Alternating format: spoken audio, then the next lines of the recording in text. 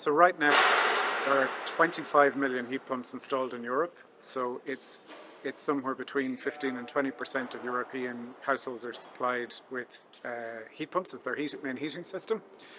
The target by 2030, the European target by 2030 is to have 60 million heat pumps. Now it's going to be quite difficult to meet that target, but effectively more than doubling from today's 25 million to somewhere between 50 and 60 million by 2030 is what Europe sees as necessary to support the climate ambitions, to support energy security, and to support the reduction in need to buy fossil fuels from abroad.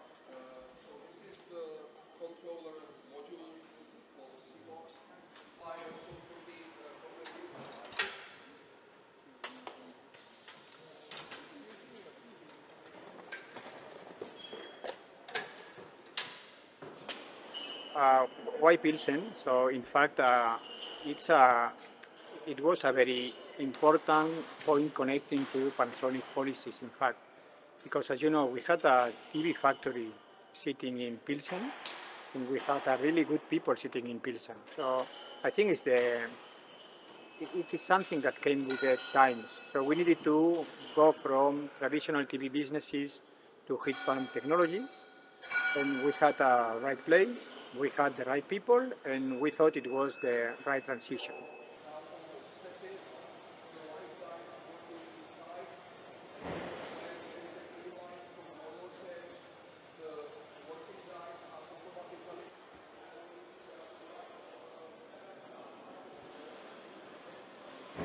Steady, let's cut the tape.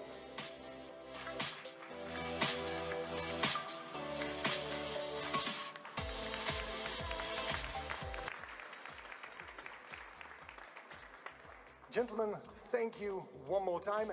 Its commitment to the future of innovative and sustainable heating and cooling technologies in Europe. Panasonic Acrea. Today we live in completely different times. Heat pumps and similar technologies are produced here. They will be very important for European energy in the future.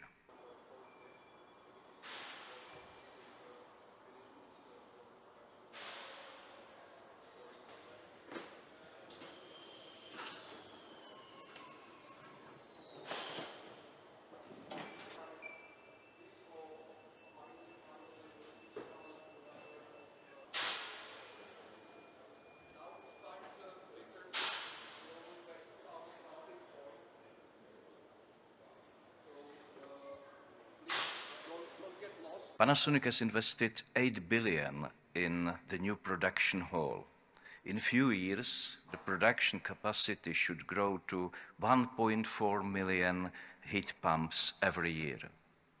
This expansion will create up to 700 new jobs for both workers and qualified specialists. This is just the beginning.